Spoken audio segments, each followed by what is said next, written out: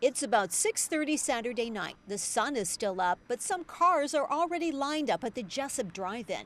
And why not? A lot of people are anxious for an old-fashioned experience that still allows them to see the latest films. They seem to love it. Most all of them come back again. Tim Cockfield bought the drive-in in 1970 after it had been closed for 10 years. He and his son, also Tim, have kept it up ever since. I was 3 when my dad opened this, and so I remember coming here as a little kid playing around in the dirt, you know, when I was just real little. The two Tims have made this into a family-owned business that's known for miles around. I think there's about 4 drive-ins left in Georgia, and there's somewhere around 300 left in the country, 300 or 400 left, which is, you know, not a lot. So this is the same old-fashioned speaker that, you know, they had forever. Okay, and so you're saying that you can put this on your car, you'll get that tinny. Yes, you hang it right on your car window. If you really want to take a trip down memory lane, you can park in the first 2 rows here and use the speaker that hangs onto your car window. But nostalgia also comes with Dolby sound. Most people use their car radios to just dial it in. Yeah, the front screen is 91.9 on the FM, and the back screen is 88.7 on FM. They have made a few changes, like adding a back screen. We can hold about 200 cars on the front screen and 150 cars on the back screen.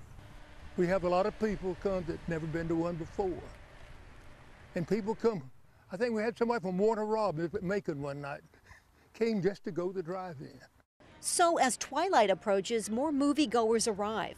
Of course, some early birds have gotten the best spots, but there are still plenty left. Casey Reese, a Fort Stewart wife whose husband is deployed, brings her 2 children. It's cheaper than going to the movie theater. It's something fun that they can kind of run around and do their own thing. And, you know, there's always tons of kids out here, and I don't have to worry about making them be quiet or, you know, sit down or they're, you know, disturbing anybody else. So it's always really fun. Children play in the grass and make new friends while adults relax. In the case of Eric and Penny Wills and their daughter Nikki, this is kind of a last family outing. She's getting married next week, and we'd always wanted to bring her to the drive-in, so this is our last weekend out. And there wasn't a drive-in probably in the last 24 years anywhere, right? Absolutely not. We've never found any, and we wanted to accomplish this, so here we are. And dozens of others have the same idea. Car after car arrives at the lot. The sun begins to tuck itself away, and finally, the headlights are on. So the cars are all lined up, dozens of them now, and everybody's anxious for this night of nostalgia to begin. All we need now is the most important ingredient, sundown. And what experience is just about the movie, really? Most here don't forget the food. The concession stand is pretty much the way it was in 1970. Tim Sr. still helps out. I do the popcorn on Friday, Saturday, and Sunday nights. I'm vice president in charge of popcorn. So there's business inside, and now even more moviegoers outside waiting and just maybe enjoying a hot dog. It's close to 8:30.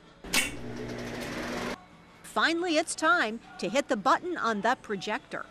You know, there's not many drive-ins left, and so we try to offer a unique experience, and a lot of people have never been to a drive-in. And for those tucked away cozy in their cars or those enjoying the night air, it may be about more than just watching a movie. It may be about something a little more fun, a little more simple. We're thankful people continue to come, and as long as they continue to come, we'll be here running it. Joanne Merrigan, WSAV News 3.